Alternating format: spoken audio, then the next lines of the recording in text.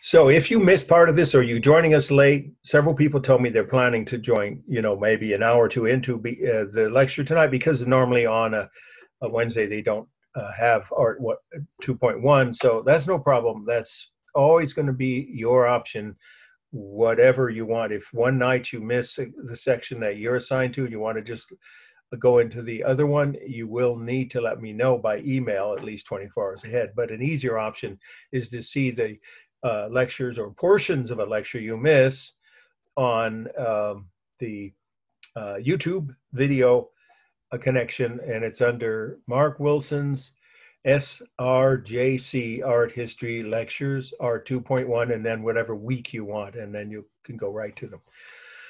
Okay, I'm going to do something with a larger screen here now. Let's see, I hope I get this to do that because I want to show you something before we get started with today's lecture here. Well, it doesn't want to do, oh yeah, there we go, speaker view. All right, there we go.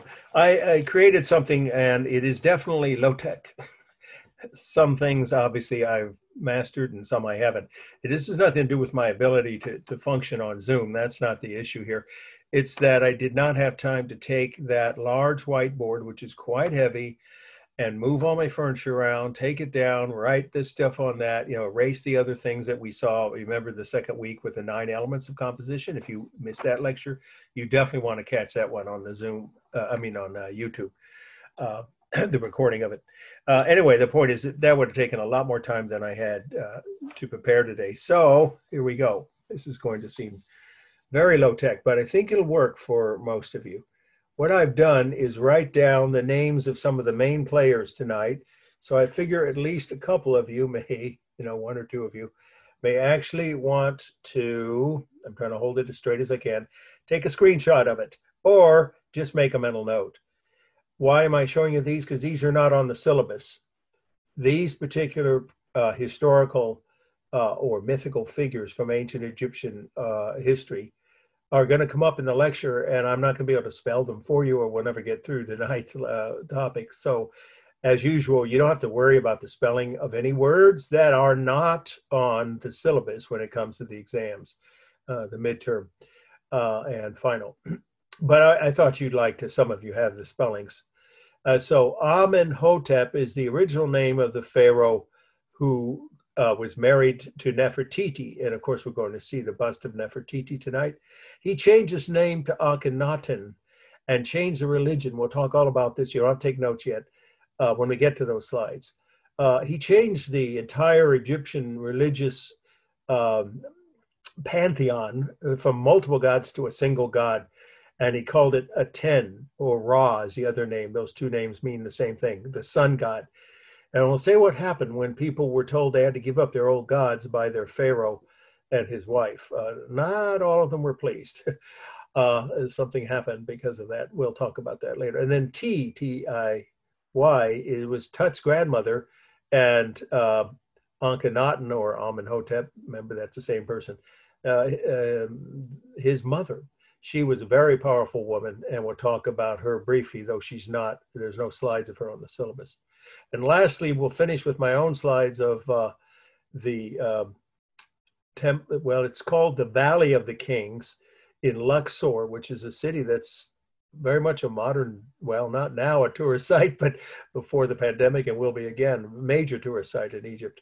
400 miles south of Cairo. We'll see Cairo, we'll see the Great Pyramids up close, then we'll take a trip down the Nile with the slides that I took on this trip and go inside King Tut's tomb and a couple of other tombs. And those are in the Valley of the Kings. And Karnak Temple is also in Luxor. Okay, so I don't know if any of you wanted to, I'll hold this for about another 30 seconds if you didn't yet want to grab a camera. I mean, if you have one handy and you want to take a screenshot, okay? And then we'll start tonight's lecture with the first slide from the syllabus that you, of course, will need to take notes of. Okay, enough on that. All right, but I'm going to give you a little bit of background. There's two more people want to join the waiting room from the waiting room. So hang on. Should just take 30 seconds. Okay, good.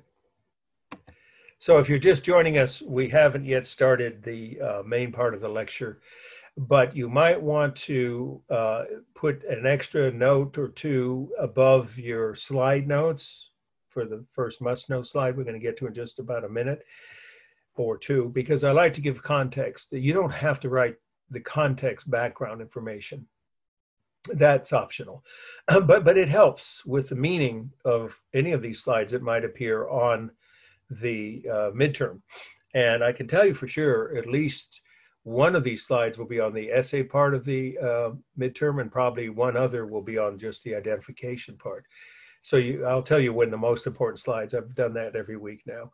I'll say this slide is so important, I'm not cutting it from the study list. That's your cue to take extra careful, thorough notes. And also,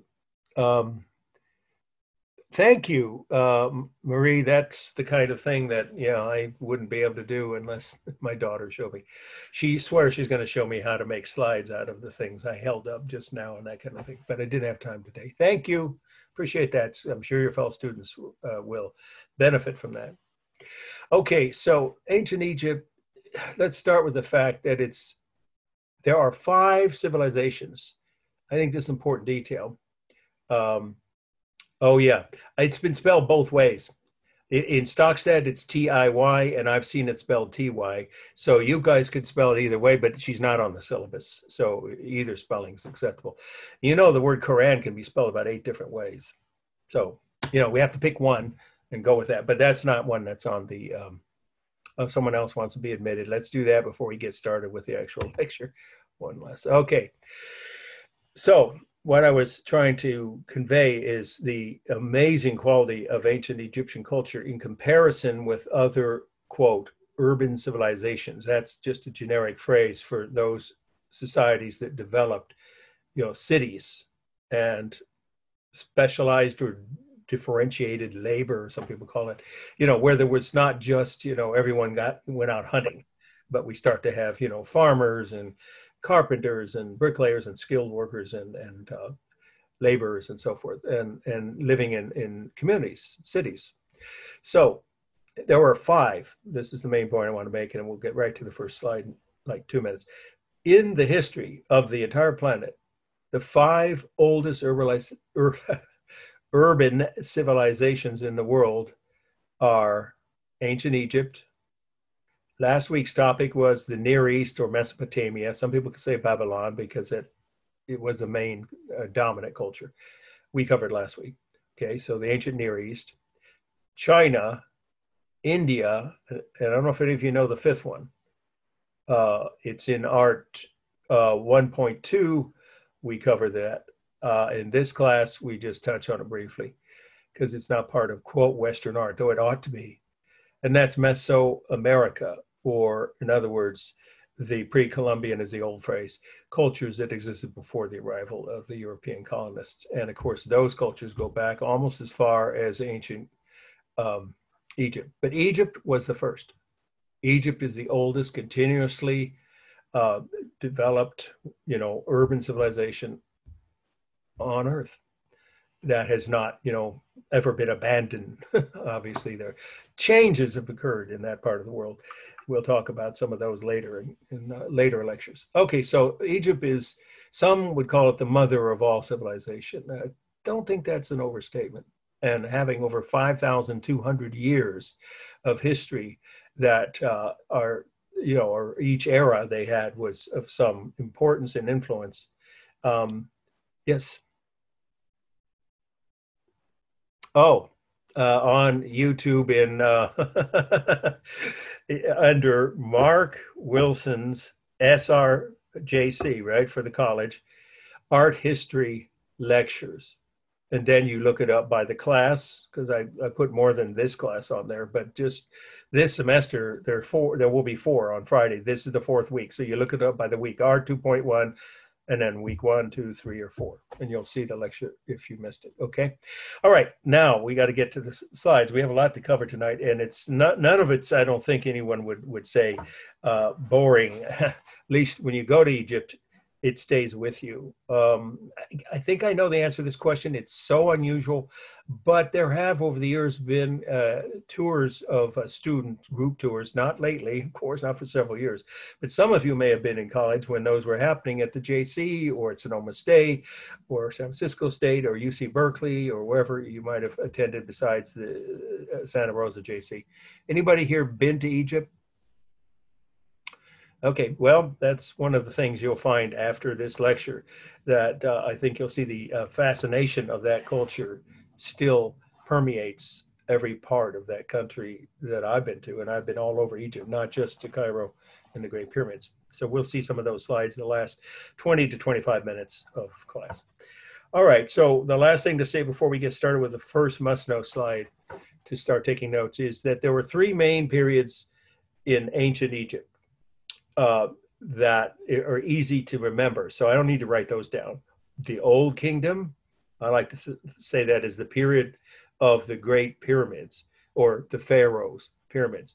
A lot of people assume all the pharaohs kept building pyramids. Oh, no, no. We'll talk about that. That's only early on during the Old Kingdom. Then the Middle Kingdom, when there was a lot of turmoil and conflict with neighboring kingdoms and turnover at the top of their culture. We'll talk about that too. The era of Nefertiti and so forth. There we go. And then we have also the New Kingdom, which you could say ends with Cleopatra, and the Romans come in and take over everything. So that's a 3,200-year-old stretch. There's no other culture that can claim a continuous system of government or governance, right? Language and religion, with the minor interruption of Amenhotep, which we'll talk about. Other than his brief divergence, they believed in the same gods. They had the same basic system of government and the same basic concepts of what was right and wrong and what mattered in life, and their religious beliefs and their cultural beliefs. Continuously, for 3,200 years, no other culture can quite make that claim. All right, so now we're going to do the screen share, and we're going to start with the first must know. So here that goes. All right, let's get that full screen. There we go. This is a really important work. So I've always said this. When that happens, you should, well, your choice, but if you want to make extra efficient use of your time when you're studying for the midterm and the final, you want to make sure you have flagged those slides that I am definitely not, while the notes are being taken or while I'm lecturing, so that when you go back to review, you can spend more time reviewing those slides. In other words, I'm not going to cut the ones that I tell you that are that important, and this is one of those. All right, here we go. It's the Palette of Narmer. I'll spell these words once, as those of you who've been with me for the first 3 weeks already know. Once is all we have time for. It's on your syllabus, of course. P-A-L-E-T-T-E. Palette of Narmer, and that's N-A-R-M-E-R. And the location is Egypt, of course. And now this date has been bandied about with about a 200-year. That's a big differential. I go with the earlier date because that's what the Cairo Museum, at least the last time I checked, and I spent 2 days in the Cairo Museum. Luckily, I found a couple of docents who spoke English, and that even one of them taught at a university, I forget where it was, somewhere back east in the US. Was fascinating to have such guides and expertise. So I defer to the experts when it comes to that. So I'm going to give you the date that Stockstad, at least for a long time, had, and she's moved the date up a little to be a little less ancient, but I mean, it's still almost 3,000 years ago. So if you see that in her textbook, remember, I've said this again, but some of you might have missed that, what dates you need to know for the exam or what's on the syllabus, okay, as well as the spellings. Just to keep it simple so that we have a common standard template that you should look at when you're studying, okay, for the exams. All right, so we have on the syllabus 3,150 BC. Some historians put it closer to 3,000 BC, but we'll go with that earlier date. 3,150, that's nearly 5,200 years old. So here are the facts you should have about the meaning of this piece. This is one of the earliest historical documents from ancient Egypt. It's really important. And one of the few found that documents, what does it document? It documents the beginning of the unification of Upper and Lower Egypt. It documents that event in which the two halves of what were separate kingdoms, right? One was in the north, one in the south, Upper and Lower Egypt. It documents the events that led to the unification of northern and southern Egypt, or Upper and Lower Egypt, under one pharaoh. And of course, his name was Narmer. And we know which one he is in this because Egyptian art, through that 3,000 plus year history I just mentioned, again, they had consistent symbolic devices or meanings for their symbols. And one of them is that whenever the pharaoh, this is all part of the meaning now, whenever the pharaoh was shown in a scene with other human figures, he was always the largest figure. That would tell us right there, the pharaoh is a guy in the middle. Okay, another clue as part of the meaning again on this is what he's holding. It's a scepter, or you can say staff. The words are pretty synonymous. It's a symbol of kings or royal, well, not to be king or queen, actually, a monarch, to say a monarch's authority. And it seems to be universal. I don't know what it is about big sticks, but it wasn't just Teddy Roosevelt that talked about carrying a big stick. Something about having, you know, a long, you know, symbol based on the shape of, or actually made out of a stick, usually wood, but sometimes metal. It's called a staff or scepter. That's S-C-E-P-T-E-R. Again, don't worry about the spelling of anything not on syllabus. So the scepter he's holding tells us, well, that's the pharaoh. But if that's not enough, there's a third clue. Now, my daughter, when she first came to visit me in my class, and I showed this slide, you don't write this, she called this the bowling pin headdress. It does look like a giant bowling pin. It has that shape. But it's actually the right way to write, now you should write this, is that Narmer, the pharaoh, is wearing the field headdress of a pharaoh, or pharaoh's field headdress. There were two main types of headdresses. We'll see the other, the ceremonial one, which he wore in the palace, of course, and for ceremonies. So this is the field headdress he wore into battle, in other words. So this is after he won his victory. How do we know that? Well, he's smiting the head of this man here. And now I'm going to mention this. I've said it a little bit, I think once only or so far this semester. There will be times when something with Stockstad, this is not exactly in, you know, line with something either I'll tell you or that you could find by doing your own research. Like I said, I love Stockstad. It's a great book. Actually, I didn't have one, you know, or more than one voice in adopting it, but I agreed we should adopt it. It's very inclusive and it's very broad-based, beautifully illustrated, outrageously expensive, but otherwise a good book. However, no one book, no one historian can be right about everything. That'd be ridiculous. And I don't feel that I should be so arrogant as to think I'm an expert on everything. But when I do research, I will always say this ahead of time, so hopefully this won't come up too many more times this semester, that disagrees with Stockstad, I will state that. And here's one example. She claims that this figure here is of equal size and importance. But at first, at least in the edition I have here, the most recent one I have, it's like 2016, I think, or 15, that this figure is meant to be equal size to the pharaoh. First of all, do the math. If he was standing up, he wouldn't be quite as tall, and he certainly wouldn't be as muscular, and he's kneeling on top of everything else. So this is the defeated. The point here's now what you should write about that figure. The guy that's, you know, kneeling in front of Narmer was the defeated pharaoh. You don't need to know his name. I don't even remember how to spell it. But he's being hit, smote is how the Bible would say it, or some old text. You know, hit by the pharaoh who won the victory, who's now asserting his supremacy, his dominance over his defeated enemy. And as if that's not enough, this is something Stockstad doesn't mention. This falcon here, there's two possible interpretations.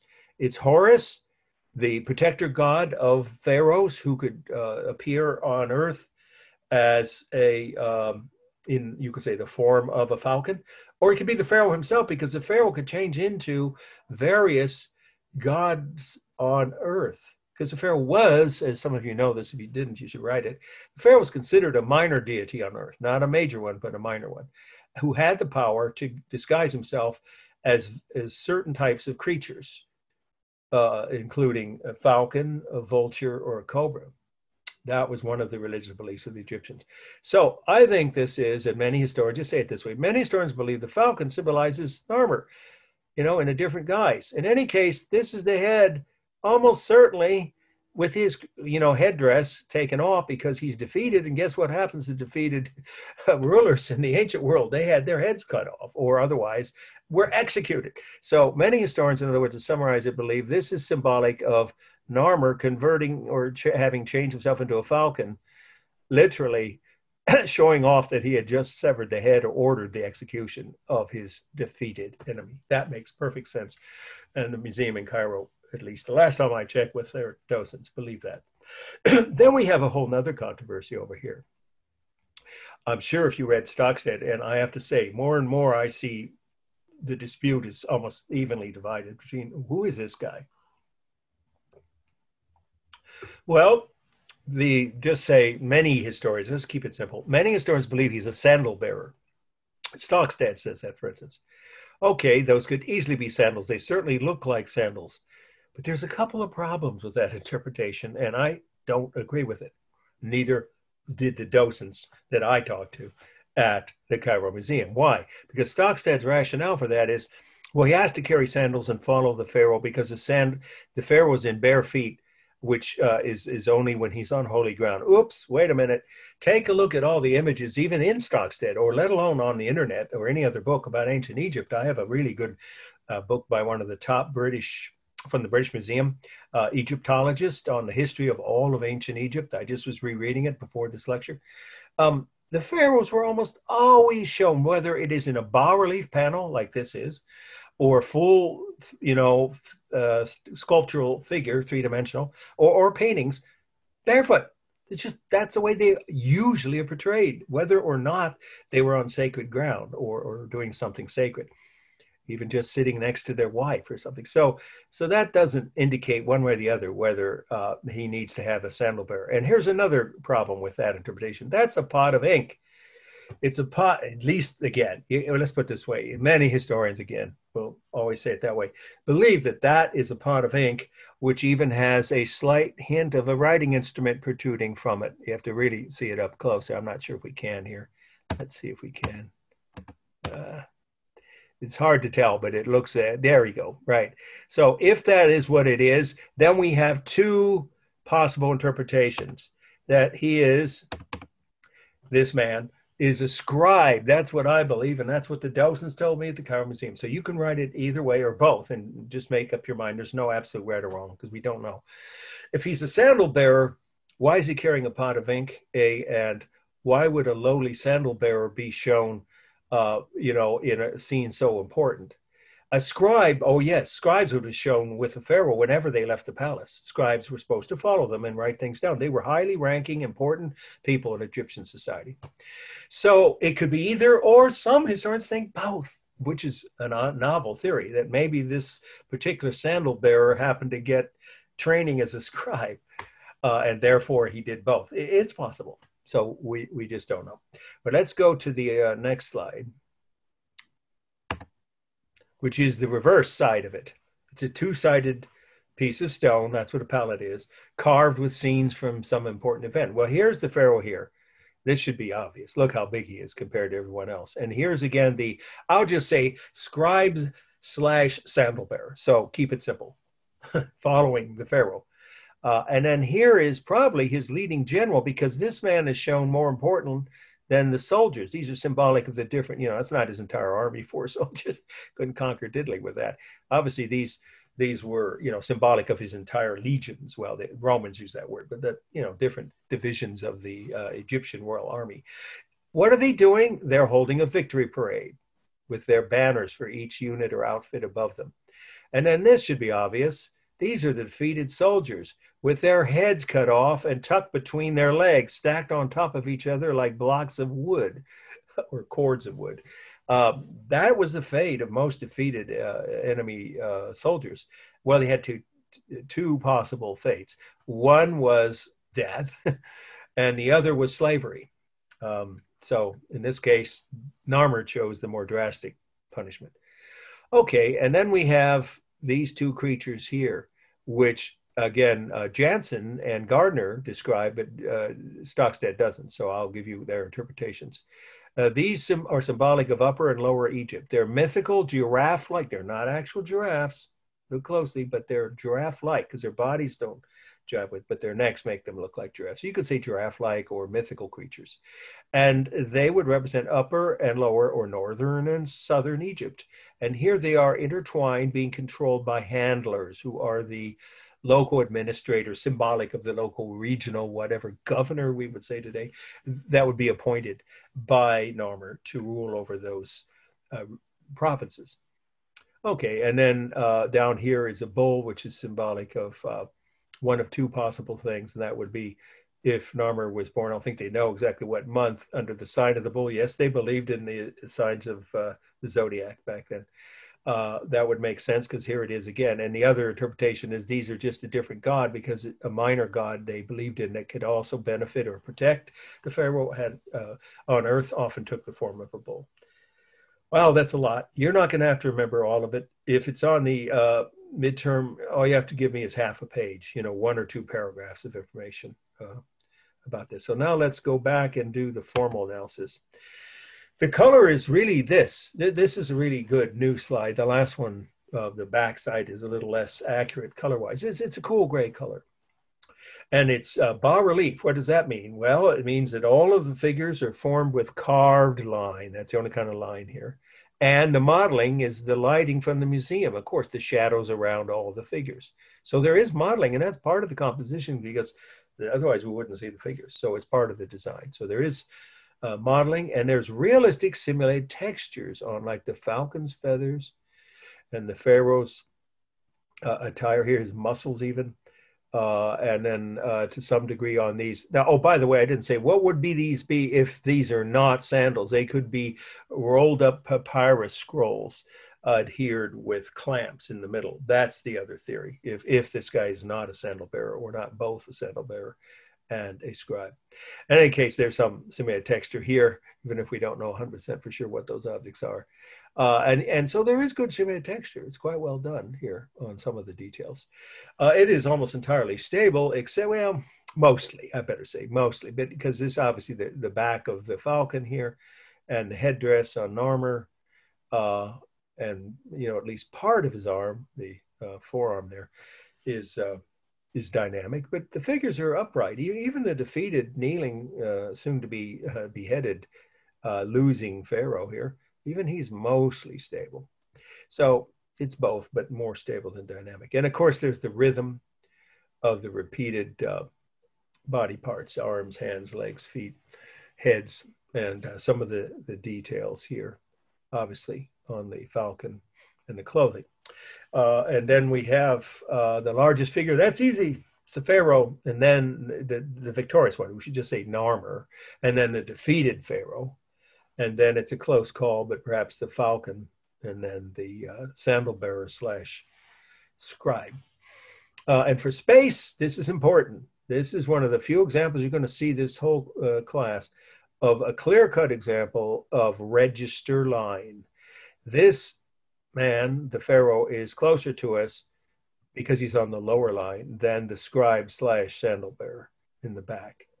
He's supposed to be further away. He would follow many paces behind the pharaoh, of course.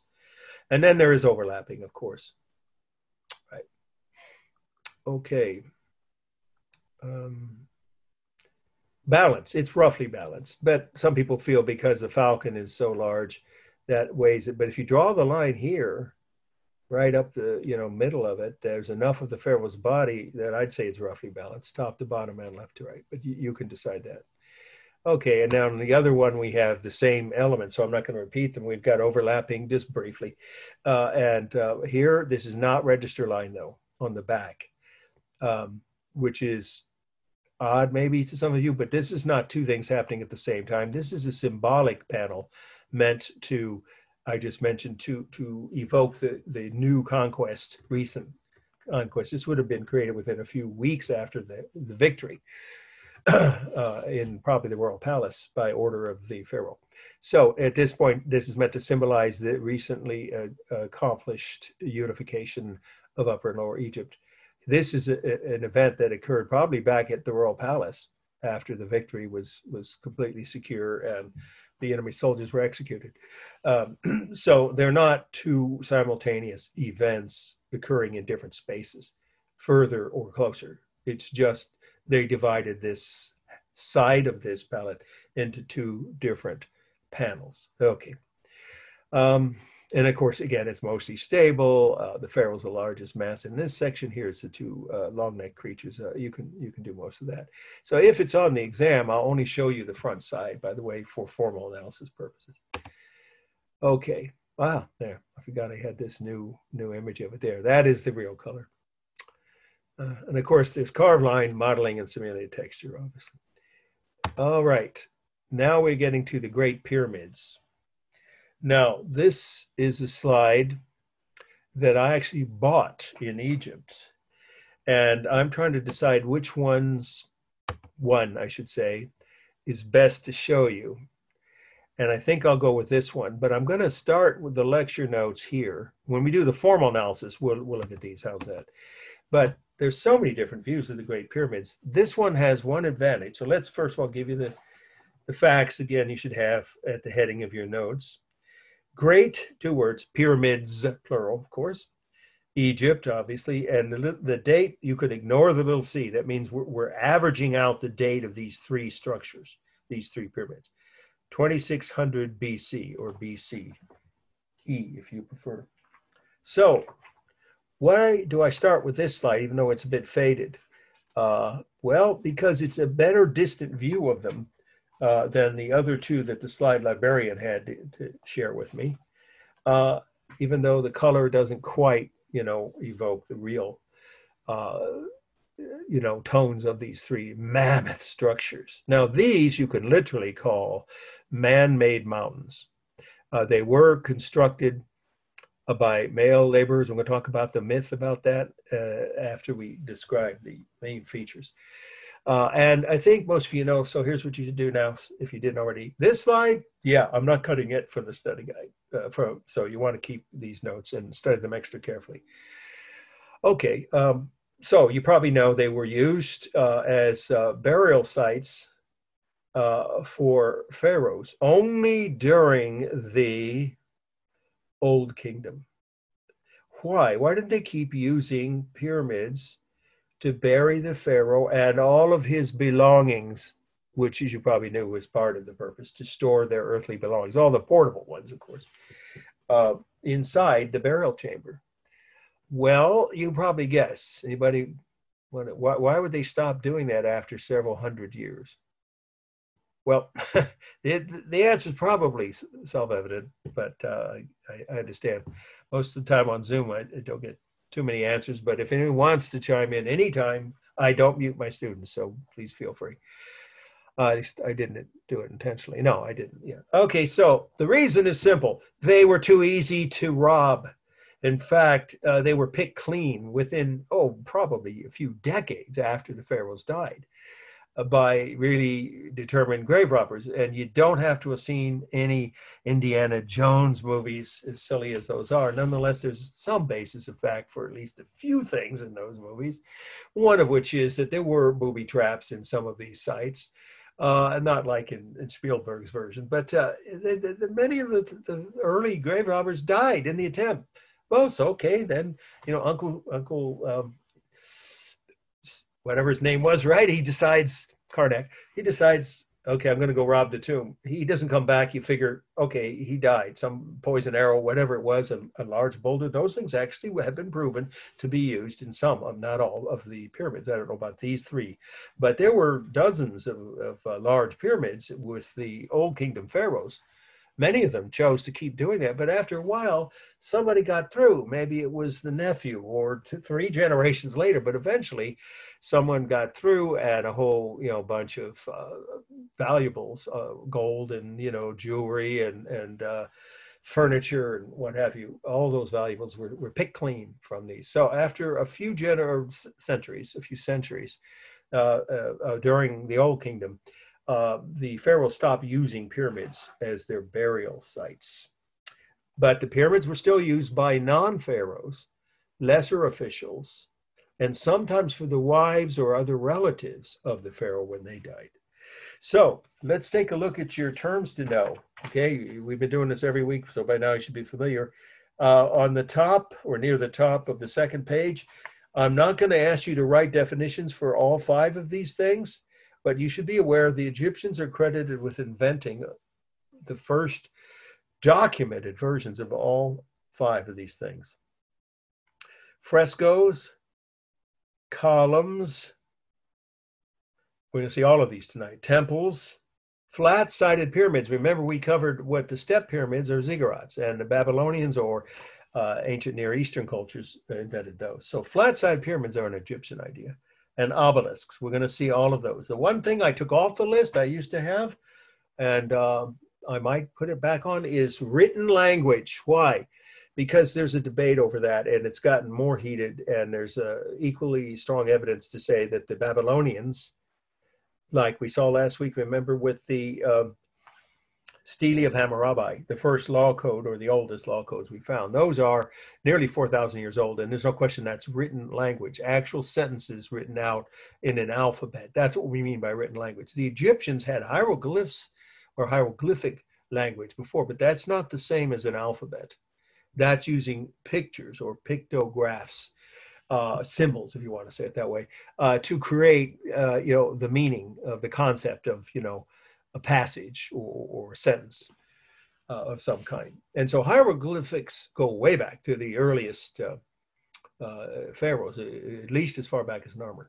But written language is more, sophisticated and more complex, and that usually appeared around 4,000 years ago, about the time of the both cultures beginning to write down things in alphabetic language, both the Babylonians and Egyptians. Okay, so this gives you an idea. There were 3 great pyramids. So these are the facts you should be writing if you don't already know these. The largest of the 3 is the Great Pyramid. This one here, we're going to look at it up close, and then I'm going to show you what it looks like to go right up to the entrance, and then tell you a story about a rather frightening incident that occurred when I went inside the Great Pyramid with my 2 Oakland high school teacher friends. That the 3 of us were touring Egypt when I was there. Something that happened that is an object lesson of what not to do when you go visit the Great Pyramids or any place that has a small confined tunnel-like entrance.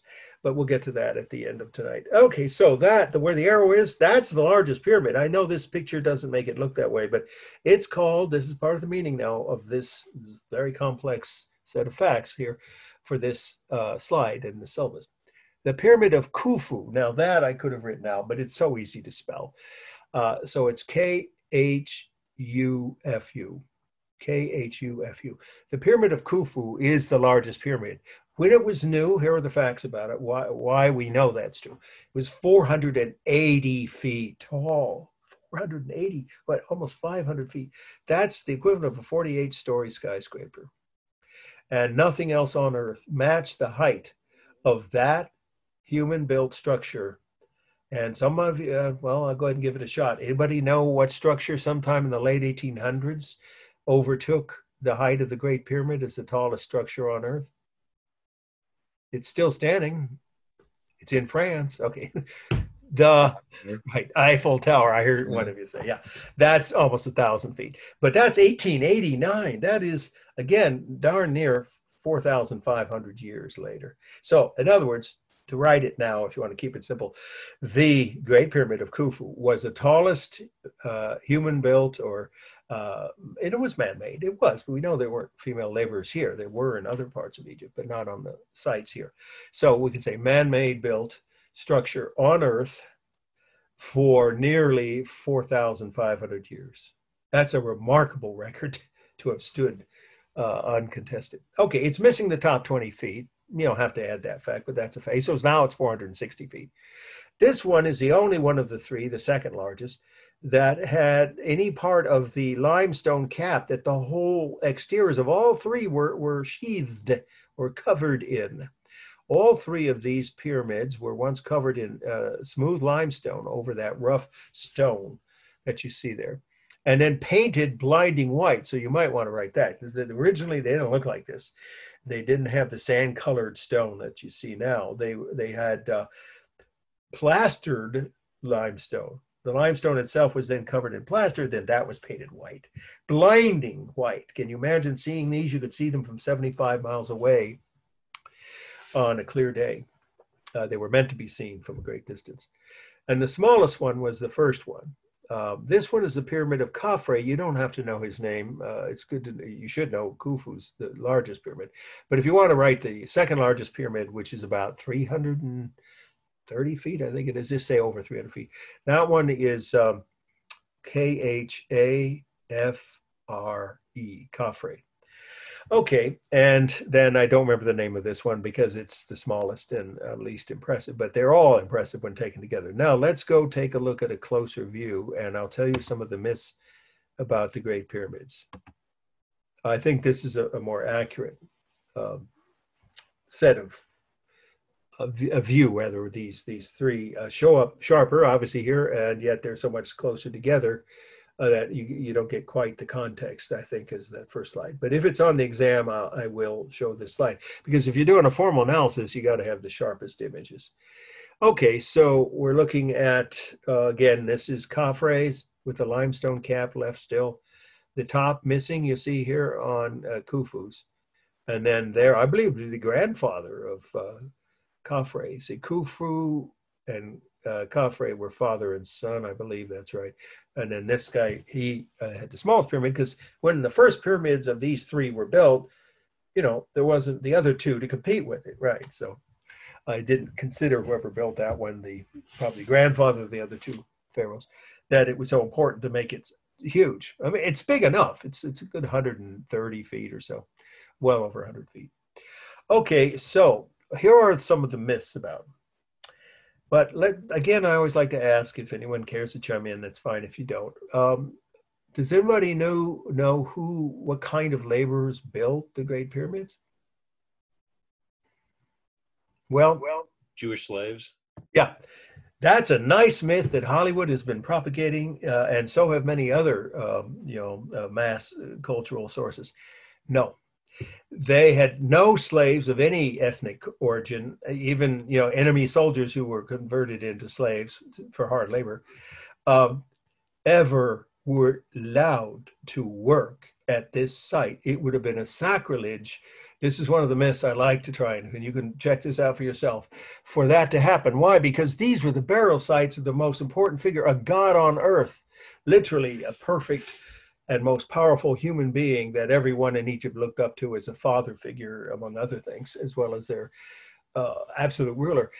So they were paid laborers. They were citizens of Egypt, and they had differentiated, you can say, specialized tasks.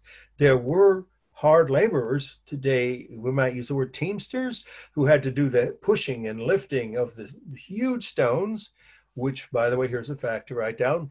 Each stone in all three of these Great Pyramids weighs between 2 and 4 tons. That's right, 4,000 to 8,000 pounds per stone. You can imagine that is obviously a major task to get those stones to the site. Now, there were slaves, of course there were, and many of them were the Jewish slaves. I mean, that part of whatever you want to think of, various stories about right, the Bible and all that's your business. But we know there were, Jewish slaves who were allowed to leave by Ramses, and they had a leader named Moses. That's not, myth, that part. So I'm not talking about that. They cut the stones way down the river, hundreds of miles south of there along the Nile in the mountains of southern Egypt. So you could say they had some role in it, but they did not no slaves of any kind worked on these pyramids. So they were paid. How do we know that? The records have been found.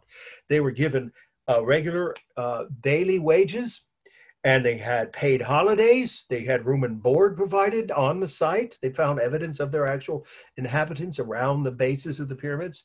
And they had a union. They wouldn't call it a union. It would have been a guild, or whatever the ancient Egyptian word was. But, an organization to negotiate with the government, literally, who else, right?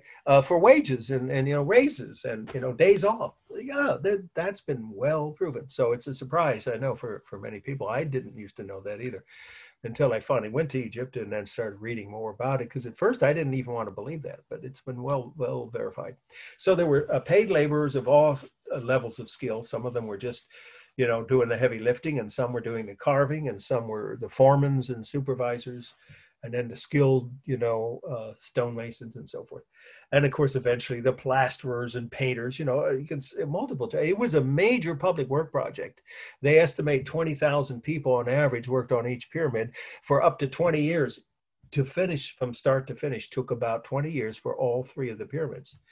So we come up with the age of 2600 BC or BCE based on the median period of time during which each one was under construction. So the oldest ones are more like 2,640. I think the oldest one is this one, I'm pretty sure. In any case, it doesn't matter which is the oldest. What matters is the largest, and you have that information. So last fact now about the meaning of and then we'll do a form analysis of the Great Pyramid only. Well, actually, a couple facts. I just said the stones were 2 to 4 tons each. There are 2.3 million, or you could round it off and say roughly 2 1/3 million stones in the Great Pyramid. And so it is by far, it was not only the tallest, but the most massive human-made or man-made structure on Earth for thousands of years.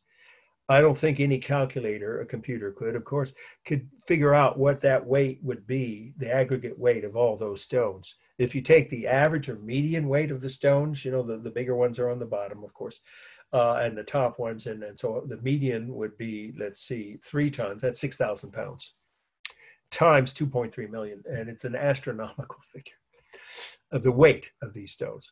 Someone want to do the calculation? You can do that and email it to me, and I'll mention it in class next week. I won't have time to check my email tonight, and you'll get extra credit. Anyway, it's massive, right? So that's why we say a man-made mountain. And then another fact about it is that these are this group of pyramids, the Great Pyramids, taken together, are one of only 2 human-built sites on Earth. But again, in this far back, we can say the other one is also was man-made, in that there weren't any female laborers on this other site. There is only, in other words, one other site on Earth that can be seen from 100 miles up in space by astronauts, obviously, on a clear day. The Great Pyramids, anybody know what the other one is? The Great Wall of China? Yes, absolutely. Yeah, you guys got it. Yeah. And I have not yet been there. It's one of the few things on my bucket list. I would love to go. Anybody here been to the Great Wall of China? Because at this point, that would be extra credit if you wanted to share slides of that and send me just a few images. In any case, among my friends who I have seen slides from my other teacher friends who've been there, it's pretty impressive, but it is not as tall. I mean, that's massive, and it goes for thousands of miles across. I don't have slides. I went, and there's like a toboggan ride. Oh, okay. And this was outside of Beijing, but you like up these stairs to the top of the wall, and then they have like basically like a bobsled ride that goes down from the wall like onto the ground. And I remember like looking both ways, and both ways the wall went like as far as I could see. Some of it was kind of messed up and like had fallen apart, but it still went, as far as I could see. Yeah. And then we past the horizon, right? Yeah. It was pretty crazy. I was 7 at the time. How would you estimate the height of it? I've heard 40 feet, I've heard 30, I've heard 50.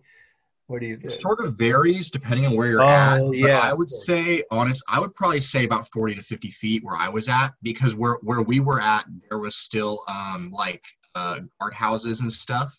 Oh. And as it went down further, I remember looking towards like Mongolia and looking to my right, and as it went down further, you could see where it started to sort of drop in height as like rocks and stuff had gone missing and bricks and stuff had gone missing. No. Yeah, of course. It's 2000. It's closer to. Well, it depends. Parts of it are newer than other parts, right? It was begun I believe, in the earliest phase of Chinese urban society. Yeah, So there are parts of it that are like 3,000 years old is what I yeah, believe. and they look it too. They look like they've been built by much more primitive tooling than the later parts of the wall. And then some of them were strengthened or rebuilt. Yeah, as true. Yeah. But the pyramids, nothing's been done to them, by the way. And yes, Bo, last thing, you don't have to write this. And then let's get to a quick formal analysis because we got to get pick the pace up a little bit here. The fact that these, were entered by almost every famous conqueror that ever took over Egypt. Some of you know this. The two most famous visits were Alexander the Great and Napoleon. And Alexander the Great and Napoleon both went inside the Great Pyramid. They had to go here, all the way, which I've done. I'll tell you what it feels like in the end of this evening. In any case, they came out, both of them, their faces ashen white is how their own, aides described, like they'd seen a ghost, and they wouldn't, neither one, Alexander the Great nor Napoleon, would say what they saw. But later on, people who were their closest aides said they eventually said they saw something about their own future. Well, they both died not too pleasantly in different ways. Napoleon on an island, isolated from a horrible infection that was painful, and it took him months to die. And Alexander in battle, slashed to death. And they both died younger, even for the time they lived in. Alexander in his 30s and Napoleon barely 50. Even for those times, it was relatively young for upper, ruling class people. So maybe they saw their own deaths. Who knows? Don't write that part. Okay, let's move on now to the formal analysis. The color here is sand colored. Just keep it simple. Therefore, of course, that's a warm tone.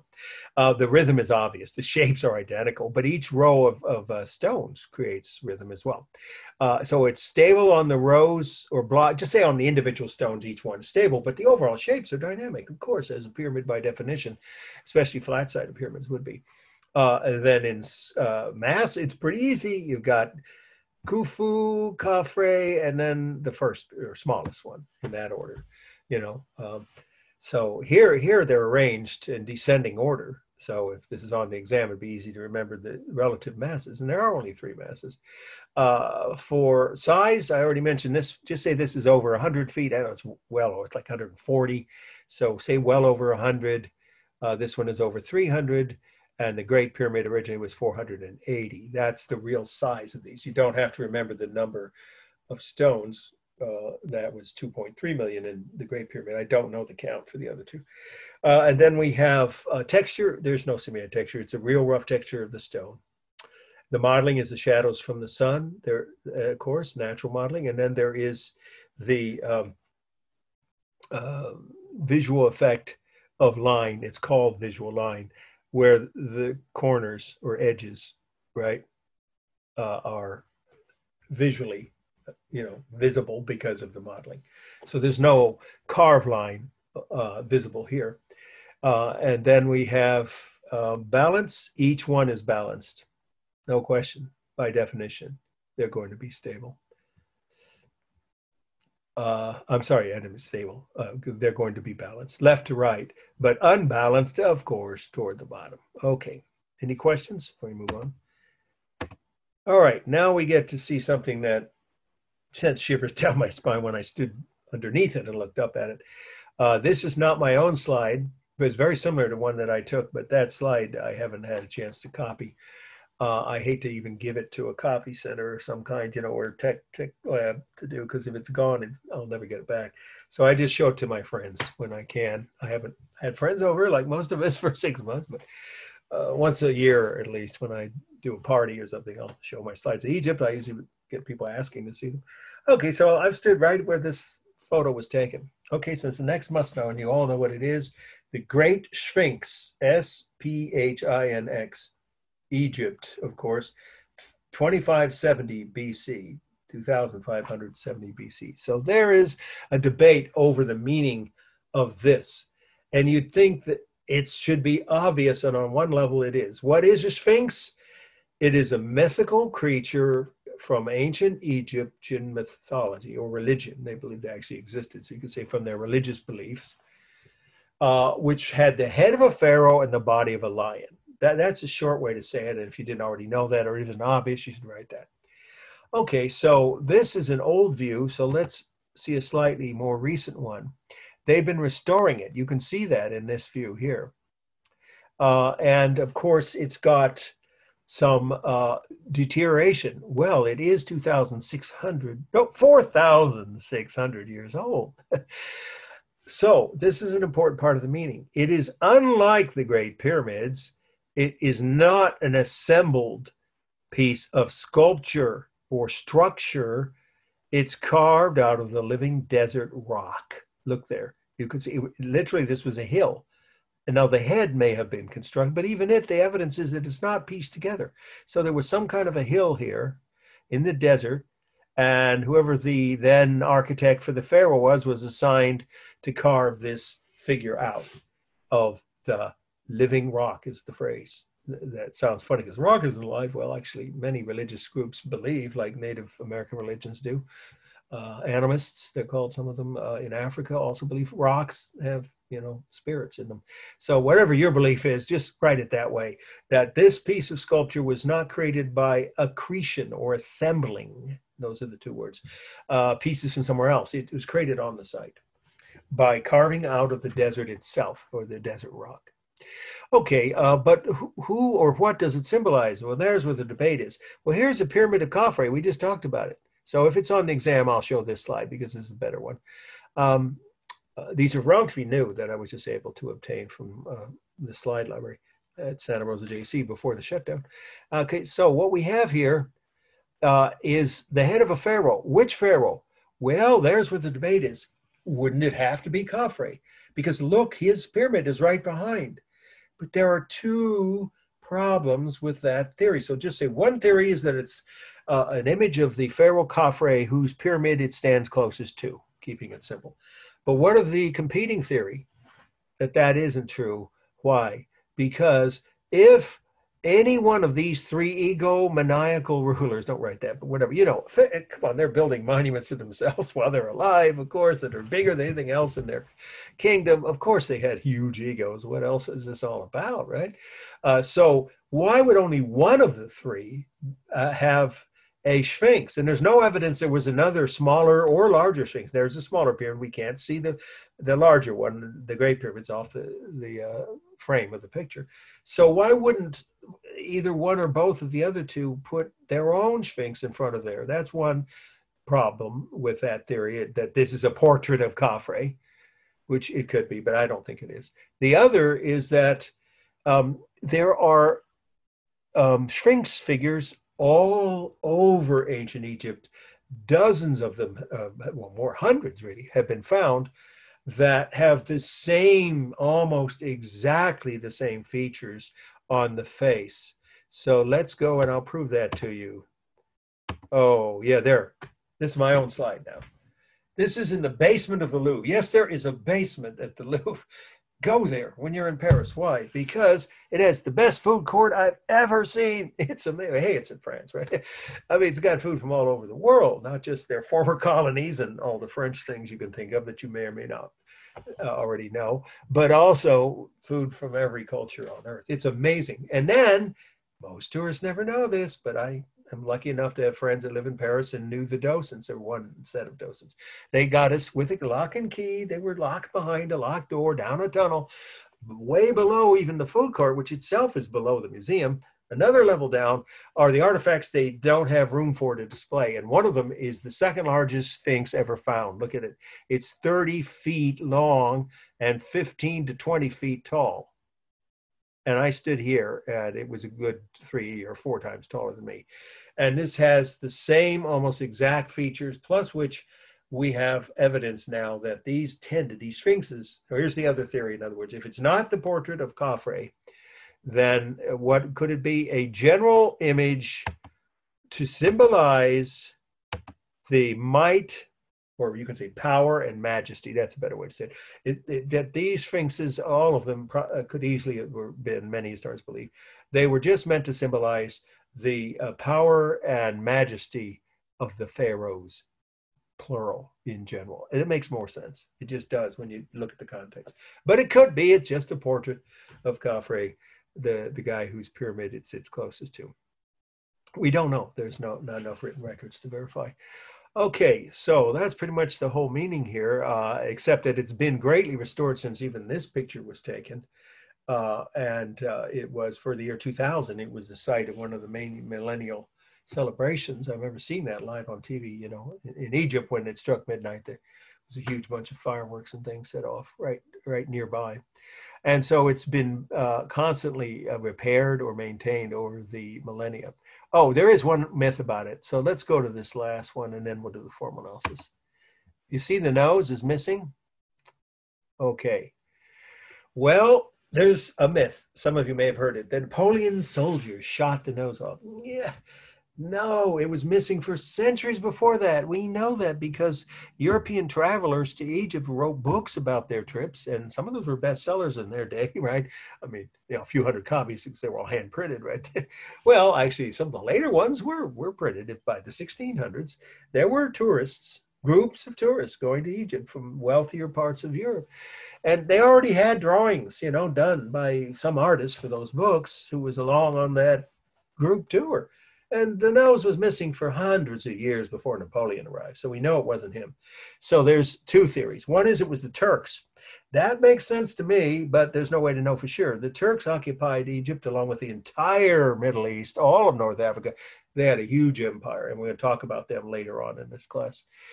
People often don't even know about it. It was a powerful, wealthy empire for hundreds of years.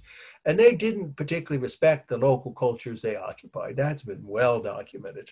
And yeah, they could have used this for target practice or otherwise done some damage for souvenirs for some of the soldiers to take home. It's hard to say. But a more likely explanation is time and weather. You know, it's the desert. They have sandstorms. You don't have to have seen The Mummy, the one with Rachel Weisz, right?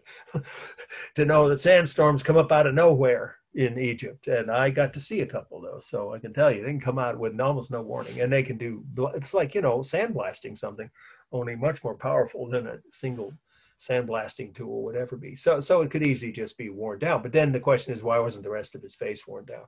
Because it could have been faulty construction, you could say, or added a piece, or maybe when they carved it, they actually weakened it from the rock, and it was not as, you know, strongly attached. There are all kinds of theories. We don't know. In other words, the two main theories are it could have been Turkish soldiers, or it could have been just the effects of time. All right, formal analysis. Well, this will be easy because the colors are very much obvious. Sand color, and that's an earth tone, of course. It is balanced. I would make the argument it's slightly wider. So unbalanced from the bottom, but definitely symmetrical left to right. There is no larger or smaller mass, but for size, you should know this. It is, I meant to say this under meaning, so you can write it now or put it back under meaning if you want to add it to the margin. This is the largest sculpture, the largest sculpted figure on Earth until the 19th century, until the 1800s, just say it that way. And that then became some of you already know, the Statue of Liberty is 205 feet tall, I think. This is 165 feet long by 70 feet tall. That's what you should write under space, because it's a real space. It's a solid piece, so it's a single mass, and it is 70 feet tall and 165 feet long. If you're curious, the next largest piece in the ancient world that I know of, maybe I've overlooked something, was the Colossus of Rhodes, which was 105 feet. Okay, this is, in other words, if this, you know, were to stand up to figure, hypothetically, of a Sphinx, it would have been by far taller than any other figure, including the Colossus of Rhodes in ancient Greece. So it was the largest single piece of sculpture in the world that we have documented, you know, known piece for thousands of years, till the 1800s. Okay, and then we have the rhythm of the paws, of course, and the facial features, the eyes, the ears, the lips. And those are created with carved lines, so there is simulated texture, but most of the body now, because it's worn down, even after it's been restored, they've only restored sections like the paws. And so most of the body is the real rough texture of the rock or stone. And then we have it stable, really stable. The only thing slightly dynamic really is the headdress and maybe the eyes and the ears. So it's almost entirely stable. And then we have, let's see, rhythm, balance. Oh yeah, modeling is of course just there's no technique for modeling. Shadows from the sun, and carved line creates these simulated textures. Let's see, I think I covered everything there. Yeah. By the way, it's not hollow. There's no treasure trove in or underneath it. That's another myth I read somewhere. Oh, there must be a treasure, a storage, compartment in it. No, it was not used for that. Okay, so moving on to the next must know. Okay, I'm going to give you a break on notes. I'm just going to show you this because I do like to do this every so often. You don't have to write this, but you could if you want to, in case you might want to write for extra credit. Find an article about this or not, or even possibly consider it for your first paper. This is a life-size dual sculpture of a future pharaoh, a prince, a pharaoh in waiting, and his wife. Prince Rahotep, don't ask me to spell it, it's like it sounds with an R. Prince Rahotep and his queen, then she was princess, and Princess Nofret, I love that, Nofret. Okay, she never worried, right? Why am I showing it to you? Well, look at the difference in their skin tones. This has, I'm sure, occurred to most of you, if not all of you, that when you see different images of Egyptian pharaohs and other figures, quite often they're covered in gold or some other non-lifelike color, right? These are the skin tones of the husband or future pharaoh, the prince, and not the natural skin tones of the wife or princess. Why would she be shown with pancake-like white makeup on? Well, there's a logical reason, because upper class women actually did wear, especially the ruling classes, such makeup in ancient Egypt, at least for most of their history, at least until the late New Kingdom period. Cleopatra didn't, for instance, and I don't think other members of her generation. But for most of their history, the ancient Egyptian ruling classes, the women would wear this. Anybody know why? It's two reasons. What could be the purpose? There's actually one symbolic and one is practical. Well, okay, it's getting late. The symbolic purpose is it was considered a sign of beauty and wealth. Well, it would be, because an average, working class, or we'd say today middle class wife and couple couldn't afford that, right? So yeah, only the upper classes had the wherewithal. But more importantly is it was a protection against the sun, to protect the complexion. But then that begs the question, you don't have to write any of this, but I think this is maybe one of the most important points I ever make in each night that I lecture about Egypt. And it's one of my favorite facts about the ancient Egypt that you can't say about any other ancient culture, and some would say any current culture on earth today. Okay, if you look at the point I'm trying to make here, is the underlying message here is, you look at the different images, and we're going to see several after the break, like Tut, right? Or some of the other pharaohs and some of their relatives. And if you read the history of Egypt, you'll find that they were often the rulers we're talking about, because that's what we have images of, right? We don't have too many portraits of the commoners. But what we know is among the ruling classes in ancient Egypt for 3,000 years, they had a variation, you could say, or variety, if you want to say, or alternating, that's a better word, alternating periods when they had rulers who were dark-skinned, some would say sub-Saharan or black African, some who were mixed race, with one parent from that, and the other would be North African or pre-Arabic. And then later on, they intermingled with Alexander the Great, conquered them. So those were Europeans, of course, from Greece. And so then they were mixed race that way. In other words, they were the first multicultural society on earth. They had no hangups about race. They didn't care what you looked like. They cared about what you did. And that's an amazing fact that to me makes them culturally millenniums, I can't even say centuries ahead of most of the rest of the world, if you think about it. And we're dealing with issues like that already. Yet again in my lifetime, my goodness. Seen it multiple times right now, not just in the streets, obviously. So the point is, the Egyptians weren't hung up about race. And you can go through the Louvre, which has the largest collection in Europe, or the Cairo Museum, which is not likely to get to Egypt anytime soon. But if you ever do, you'll see what I'm talking about, as I have, both museums. And you'll see all the collection of sculptures with the different skin tones, and you'll see the variety of, sometimes from one generation to another, it would switch from a dark-skinned Black African or mixed race ruler to a lighter-skinned North African or mixed race with one of the outside, lighter-skinned tribes that they conquered. They weren't hung up about race. It's pretty amazing. If you think about it, that far back, that isn't true of almost any other culture. Okay, we're going to take our break after this. This is a really important slide, and I think I have I'm going to show you this view. Let's stick with this view. Okay, this is the bust of Nefertiti. Bust, of course, is just like it sounds. Nefertiti is Nefertiti. Egypt, of course, and the date is 1348 BC. So you could just write 1340 if you want on the exam. Okay, so she was one of the few co-rulers, or actual rulers. Sorry, let me rephrase it. I'll start over.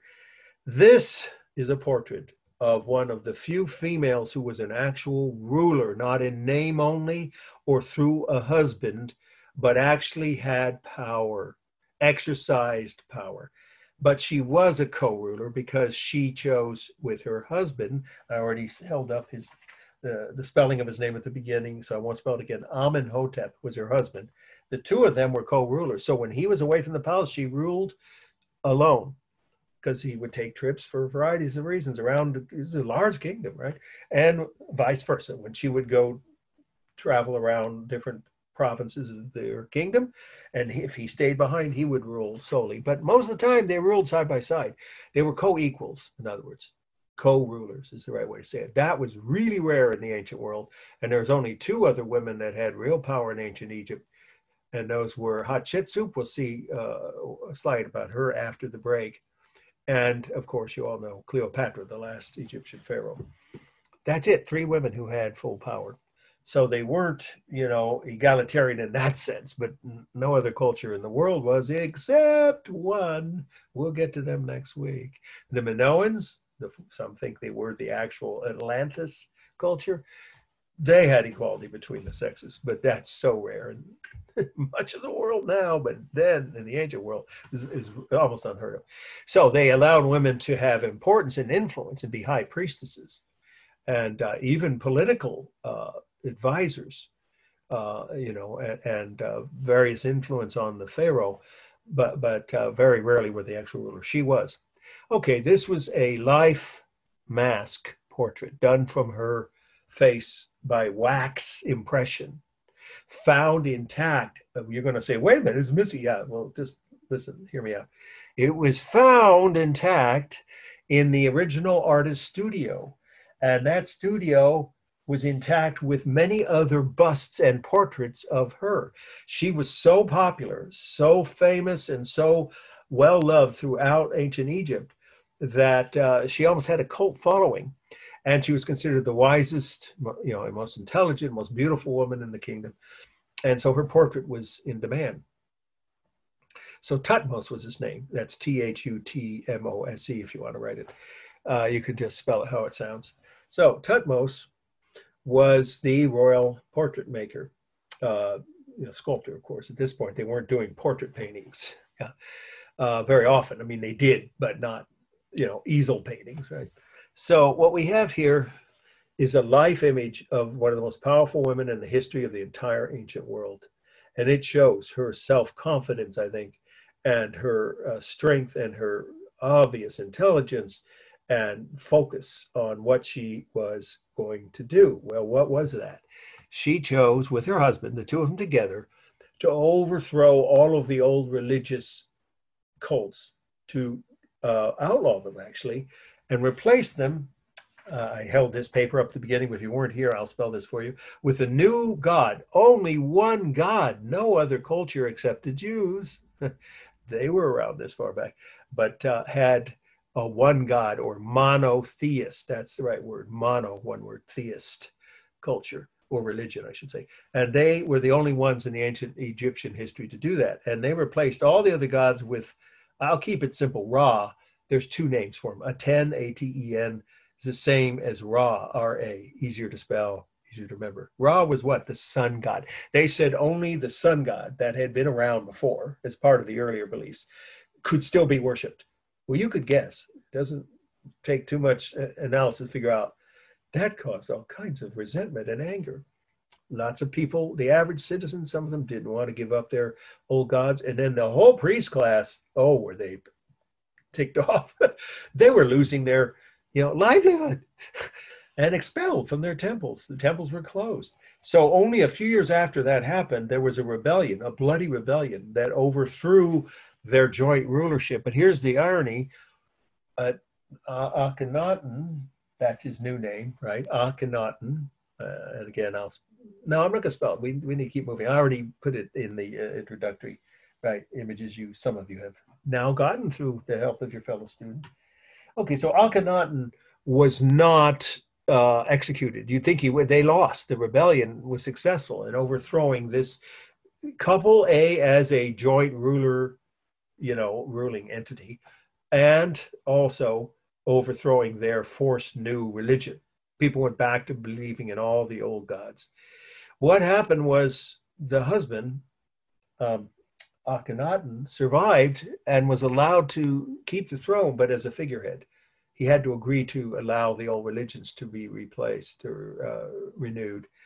And she disappeared. No one knows what happened to her. There is still searches being done every time I check the news. I see there, history of modern Egypt, news releases and the internet. No one's found her tomb or her mummy or any evidence of how she died. All we know is she disappeared from the palace. There's a mystery, and there's lots of theories, but no absolute 100% concrete proof. So we could just say it's a mystery of history, I like to put it that way, in which she disappeared sometime after that rebellion overthrew them. And he was allowed to stay on as a figurehead ruler. The old religions were restored, and she disappeared along with her children. The theories range from that she died in the rebellion to she was exiled or chose to, emigrate to a neighboring kingdom and sought their protection. Or some people think that she disguised herself as a man. That seems a little far-fetched, but it's possible. What she did with her children, I don't know. Or she stayed on and disguised herself as a man and was the advisor to Akhenaten behind the throne. But that one really seems far-fetched. So no one knows, is the point. Okay, formal analysis, we'll take a break. It is completely balanced, totally balanced. I think, even though the headdress looks wider here, I think when you add, if you draw the line here, the width and mass, let's just say the mass, covered by her necklace, shoulders, neck, and lower half of her head, I think it's roughly balanced. But if you want to say it looks slightly unbalanced toward the top, I wouldn't argue. It's superb similar texture, all done with painted line. This is painted. There's a little bit of carved line, of course, that you'd have to say both. I'm sorry, there's both. I shouldn't just say mostly painted, because you do see the line carved on her lips, her eyes, and the necklace. But most of the texture we notice on the skin, right? And the surface of each object, the headdress all the way down to the necklace, is all done with painted lines. The colors, warm on her skin tones and a mixture of warm and cool on her necklace. And then neutral, that's black. Almost looks like it's turned into dark blue, but it would have been very dark blue, almost black. And then her eyebrows. So there's some neutral and some cool colors, obviously, here on her headdress. Now, what happened to her? One last fact about the meaning. I didn't quite finish. One eyeball, yes, both eyeballs were in place, intact, and both ears were perfectly preserved when it was found.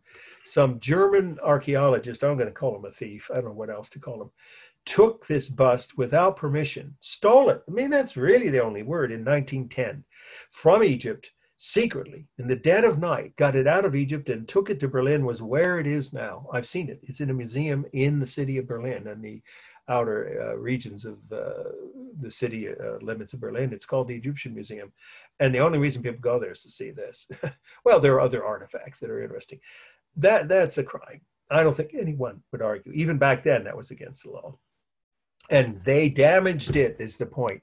The damage you see was done in transit by those thieves. Somewhere between leaving Egypt and arriving in Berlin, they dropped it. Can you imagine this? Like, what? It's bad enough you stole something from another culture and then you go and drop it. No place deep enough in hell for people like that, in my mind. But anyway, so we'll wrap it up now with, let's see, there is a single mass. Well, you could break it down and say the headdress is clearly larger than her head, and then the necklace is third. For space, it's only overlapping, except for the fact it's a three-dimensional life-size human head. So that's real space, but there is the overlapping of the headdress and the necklace, and the obvious rhythm of the eyes and ears. And then it is mostly stable because she's looking straight at us when you look at it this way, except for the necklace and the top of the headdress, and then of course the details of the eyelids and the lip. So it's both.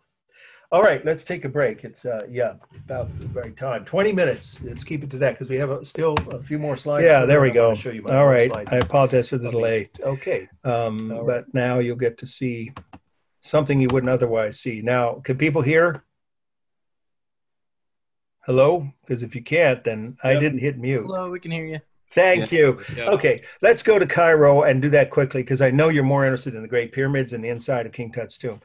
This is the view from my hotel room, and I will tell you another thing not to do besides going in August, which is just when I happen to have my vacation time. I taught summer school for years, and my only break was 3 weeks in August, right? So worst time of the year to go to Cairo. This is on the 10th floor of a hotel, and I did something foolish without thinking about it. I said, I'm not going to drink anything. You don't drink any liquids while you're there if you don't want to become sick as a dog. Well, I didn't. I ordered bottled water or only boiled things like tea and coffee, which are safe, right? They have great coffee in Egypt. And they're former British colonies, so they make all kinds of tea. Those were safe. But one day I ate a salad in that hotel cafe, and it had been washed. I'm sure that's what happened with Nile water. Guess what happened? I caught the worst infection, bacterial infection I've ever had. I lost 22 pounds in 3 or 4 days. It was that bad. I actually thought I was going to die. The doctor I went to, and they have free medical care, at least when I was there, they did in Cairo. I don't know about the whole country. He said, oh, we know what that is. You poor tourists get it all the time. We call it Ramses' revenge. And he gave me 5 pills to take, 1 each day, and it knocked it out, and I was fine.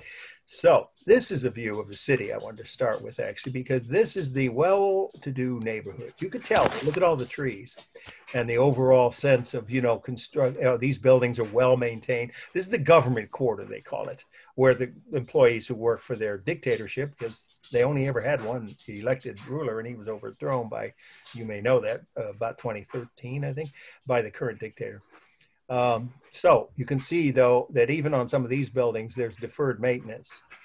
So let's go see what's around the outer edges of this neighborhood. The mysterious City of the Dead. That's a mosque, the oldest and first, I think, ever built in Cairo. Cairo isn't a medieval, it's not an ancient city. Cairo is a medieval city. It was settled by the Mamluks, about 600-700, the Arab invaders. And at that point, this became an Arab culture. As you know, it's been ever since. I have people say, oh, Egyptians are Arabs. Yep, they're the largest Arab country. Anyway, that mosque where the arrow's pointing is 700 AD. It's one of the 3 or 4 oldest in the world. Why is the area below it, where I'll show you here, around here, there's a graveyard or a cemetery full of tombs that have been broken into by homeless people who arrive with nowhere to stay. Cairo every day gets 5,000 new people. It's probably more than that now, from the countryside with no job prospects. They just can't make a living out in the countryside, or there's a drought, or there's a plague of locusts or whatever that drives them into the big cities. They have many big cities in Egypt, but this is the largest. Cairo has 18 to 20 million people now. Anyway, so what happens when those people don't have anywhere to go? They hear the rumor, oh, you can find a tomb to take over. And that's what I saw. It was creepy. Walking through that graveyard, you'd see whole families inside these tombs cooking food, hanging their laundry out, and the dead, hundreds of years old skeletal bodies of the former occupants lying on the ground near them. They just tossed the corpses out and took over their sarcophagi and their, well, what are you going to do when you have nowhere else to stay? So that was why they called that area the City of the Dead. All right, and then you can see the maintenance or lack thereof in the streets. During the British era, the city would have been probably well maintained. And yes, like so many societies, you have the disparity of wealth. The soccer mom said has this shop to go to, but most people shop here at the street markets. And that wouldn't be a safe thing for those of us who don't have resistance to Ramsay's revenge. So I didn't buy anything in those shops because I wasn't sure they were the street markets, I meant. But I did later on learn something about how to safely conduct yourself. Because after I got sick the first time, I was there for 3.5 weeks. It's not long enough to get a sense of the culture. The people were among the friendliest I have ever met on any trip. And there was no theft, no crime. I accidentally left one of my 2 cameras in a tea shop. Came back the next day, not only was it there, but the guy had it behind the counter and was trying to figure out how to contact me, but I didn't leave any identification. So very nice. This is the Egyptian Air Office, and here's an example of deferred maintenance. Of course, that happens in many big cities, more so though in Cairo than many cities I've been to. And then here's an example of, well, incomplete work. This is a paint job that was being paid for by Egyptian Air to some paint company, and all they did was show up the first day, do that section, and then leave. Years later, it still looks like that. They told me it was like 10 years ago. Noon prayer, some of you know this, in Muslim countries, I've been to a dozen Muslim countries. It's fascinating. There are 5 times a day when you're supposed to stop whatever you're doing, unless you're driving a bus or operating in a hospital or something, life-threatening. But if any safe opportunity is available, you stop what you're doing and kneel in the nearest, practical place and say your prayers. So these guys in white were walking towards, a place to pray, because I saw them do that after this picture. So this was noon prayer in one neighborhood. And then you can see the Christians, in at least most of the time in the last 150 or more than that, last 200 or 300 years since the British colonial people arrived, and after their independence, was one of the first countries in Africa to break free of colonial rule, 1954 or something, very early for Africa. But anyway, up until recently, the Christians and the Muslims lived side by side. They worshiped. You can see that. There's a Christian church. 10% of Egypt, 10 million people are Christians, and they were Christians there before there were Muslims, of course, because the religion of Christianity is older than Islam, but they got along quite peacefully. And there's a Arabic 7-Up ad. One of my favorite details here is what they had at the time. It was pirated. I'm sure by now, well, I don't know, but I assume they have an arrangement with Disney legally, but it was illegal then. They took pirated movies, Disney cartoons and films, feature films, and showed them on Saturday. It's a Saturday afternoon matinee in a wealthier neighborhood. I think you can see the buildings are all well maintained. And here's Mustafa Kemal, that's his name, very famous in the Islamic world. He was the first independence leader. He was arrested by the British, but he was so popular they didn't dare kill him. So he was freed after the show trial. He's a hero. So there's a statue of him. And it looks like he's pointing at Donald Duck. Well, if you have ever heard Donald Duck broadcast, when he does that, inimitable, I can never say that word, screeching voice of his, throwing a tantrum, and then dub that over in Arabic, it's ear splitting, I can tell you that. So let's go now to the Great Pyramids first the Nile. It's literally a mile wide, and there are boats along the Nile like these, which have been handmade, family heirlooms sent down from one generation to the next for 150, 200 years, where the families survive by fishing on the Nile. We'll skip that, but this is an optic lesson.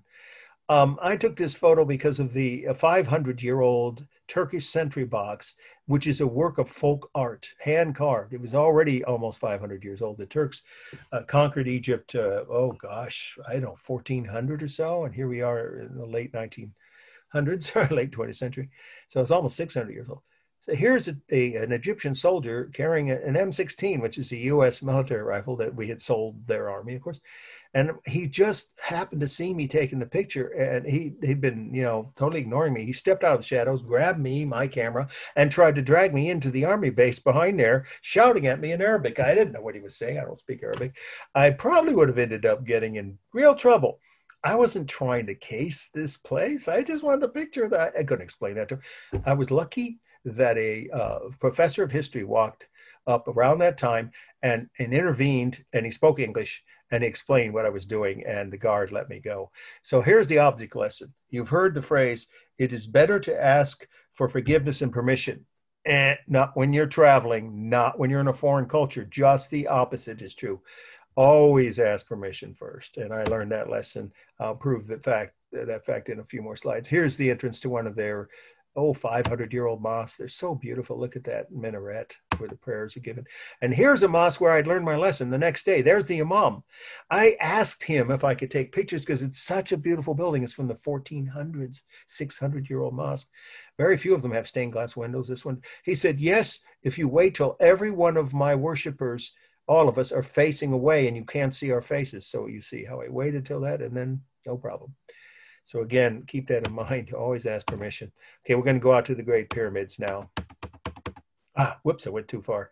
So when you get to this, you might notice the camels everywhere, and I don't like riding camels. They are nasty animals. They smell, they bite, they're noisy, and they are very aggressive. So I said, nah, thank you, but no thanks. It was like $10 for, I don't know what, an hour's ride or something. I figured I'd just head towards the entrance for the tunnel that leads to, let me see if I think I overshot this. Yeah, there it is. Look how close the tour guides, quote unquote, community here's impromptu tent city has come to the base of the Great Pyramid. It's even closer now. I've seen aerial shots of this. You can see this is the Great Pyramid of Cheops. Okay, so now let us go up close to it and see. When you get this close, you see why they call it a man-made mountain, literally. And then look at this. This is the entrance dug by grave robbers who thought they were finding, the actual, or getting in to find the actual artifacts. But the real entrance is off to the side here. And eventually, of course, someone found it and robbed it, picked it clean. Look how big these stones are. These are about 4 feet high. So it's very hard to climb. I started to climb it. I got about this high, and it was 122 degrees. I said, no, thank you. I don't think I need to die of heat stroke. So let's talk about another thing not to do. A German couple was ahead of me and my two other Oakland Skyline teaching friends. The three of us were right behind them. I speak enough German to understand. I wish I'd said something to the wife before we all got into the tunnel, because that tunnel is about 4 feet high. You cannot walk standing upright, maybe little kids. And it has only about every fourth light bulb that hasn't been burned out. And they're 40-watt bulbs. So you're almost in the dark for whole sections, and you're crawling on your hands and knees. So we get about halfway. It takes about 20 minutes, 15, maybe 15 to 20, seems longer, to get to the great chamber where the pharaoh's sarcophagus is still there, but nothing else. Everything else is gone, except the writing, the hieroglyphics on the walls. But it's worth going to. Anyway, so halfway roughly through that tunnel, about 7 minutes into, suddenly the woman in front of me starts screaming in German, help, let me out. I have claustrophobia. I'm going crazy. I can't stand it. I'm going to die. And she started crawling backwards as fast as she could. So what could we do? We all had no choice, but everyone behind her had to crawl all that way backwards, which is not easy, till we could get her out. And she found an ambulance was waiting for her by the time. I think that the tour guides heard her screaming. So the bottom line, another object lesson: if you've got claustrophobia, don't go in a small tunnel like that. It doesn't make any sense. Now we're going to go see King Tut's tomb. This is a Nile riverboat, and here's the Valley of the Kings, where all of the pharaohs were buried in the late, middle, and all of the New Kingdom until Alexander the Great conquered. Look at all that rubble from the diggings that have been done for hundreds of years. That's the entrance to Tut's tomb. That's where Lord Carter, among many things, was just a genius, was brilliant. He had to calculate. He was an engineer by training, as well as an archaeologist. So he had to figure out too much dynamite and you bury the thing, maybe forever. No, the other way around. Too much dynamite and you could destroy it. You could just destroy the whole thing, and a huge collapse of the hillside. Too little, and you'll bury it in rubble, and it may never be possible to dig it back into it. So he had to have just the right amount of dynamite. He consulted with his Egyptian engineer crew, together, and they figured out exactly the right amount to reveal this. This is the inside of the tomb, and here's the proof I was talking about. It's a painting, obviously a fresco of Tut and his wife. We'll see it up close in a minute. This is his sarcophagus. There's Anubis, the jackal-headed god of the underworld, who presided over funerals and mummification. So his mask, right, and the mummy and the coffin were all inside this. It's so huge they decided not to move it.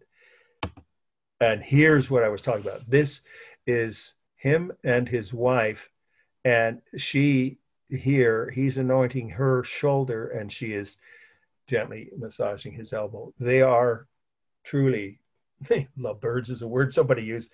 We had a tour guide who, knew what he was talking about, but he sometimes, wanted to use corny language. But the point he made was valid. They really loved each other, and the evidence is all over Egypt. You can see that from the artifacts. So anyway, that's inside his tomb, and this is in another tomb in the Valley of the Kings. Seti, his name was, one of the other fairly prominent pharaohs, but not as famous or popular as Tut, because his tomb was found totally stripped. But these frescoes are wonderful here. And this is on the ceiling of Seti's tomb. And here we have the crocodile god and hippopotamus god. They had so many. And then we have the skateboarding god. No, that's Anubis. He does look like he's coming off of a ramp there. But anyway, so he's an odd angle. And then we have the zodiac signs. So Seti, I'm guessing, had some connection to the signs of the zodiac of the bull and the lion, Leo and Taurus, right? And then here are some of the underworld minions who will guide him through the next life or into the underworld. And then we have here a couple from another tomb. Here's the queen. This is not a famous pharaoh. I don't remember his name. It wasn't Ramses, I know that. And then we can see why. Look how many kids she had. She had children popping out of her, literally, I guess, out of her womb. And this might be the reason why, among other things. The Egyptians were not shy about sexual representations. They were not hung up about it like so many modern cultures. Okay, so let's go now to, this is on the ceiling above Tut. I'm back at Tut's. And you can see how the vultures are royal symbols, how they believe that the pharaohs could turn into themselves into the other half. So let's end up with Hatshepsut's tomb. Yeah, that's perfect timing. There it is. You see the third level they were working on. That's why the other slide clearly was much older. And when they put all three together, it's very impressive. And Mussolini supposedly saw this, or at least some of his people in his government, and he modeled all the fascist buildings in Italy. I've seen them all over Italy. There's still train stations and public buildings, town halls, government buildings that look just like this. It became the model for fascism. And then Hitler did the same thing later with his architecture, and especially in Berlin. But the original idea was ancient Egyptian. Here she is. She didn't have a beard, so she had her sculpture shown with a fake beard.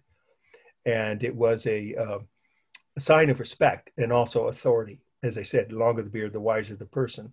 In this case, not man, but woman. But I really like this. Here's her patron. That's her. And here's the patron gods that she had. These let's see, what are they? I think they look like potato chips. The ears here, obviously, they're very odd eared creatures, but these are the cow gods that supposedly watched over her in life and maybe after she died. And here she is dressed, right, with her pharaonic headdress turned into, like we've been saying, and there's an ankh, which pharaohs wore a lot of the time, into the image of a falcon, which is also the form of the god that protected pharaohs, Horus, and Amun was another. They had more than one god in their religion that protected pharaohs. Okay, let's wrap it up with this slide. I love this view. There's the Nile, and for a mile or two on either side, you have fertile land. That's what feeds the whole 100 million people in Egypt. It's one of the most fast-growing populations in the world. And then you just go a little ways beyond that, and whoosh, desert. Nothing grows. These columns are built by Alexander the Great when he visited Egypt after he conquered it as a Greek temple. And when they were built, we'll leave you with this thought: how ancient Egypt is. That's what I started with tonight. How amazingly, early their urban culture began.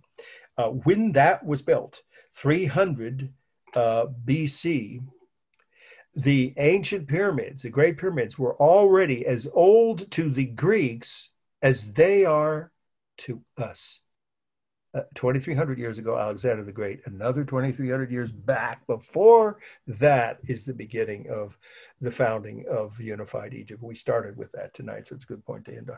That gives you, I hope, some perspective, of how long-lasting and impressive a culture the Egyptians established. Okay, any questions from anybody? If you have some others, you can, of course, always email me between now and next week.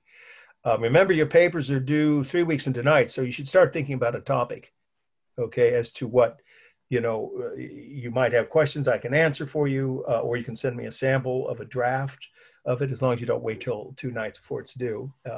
I can give you feedback as to whether you're missing anything. Okay, well, I hope you all enjoyed not only the main slides from the syllabus. Of course, you have to watch those if you want to take notes, but hopefully you enjoyed these slides as well. And occasionally we'll do that with some of the other topics like Greece and Rome. I will show you slides of ancient Greek sites and Atlantis, the island of Atlantis. I have slides of it. I hope that piques your curiosity. What the heck could that be? I'll explain when we get to Minoan art, which is next week. And then when we do Rome, I'll have several sites that aren't on the syllabus of my own. Okay, thank you all.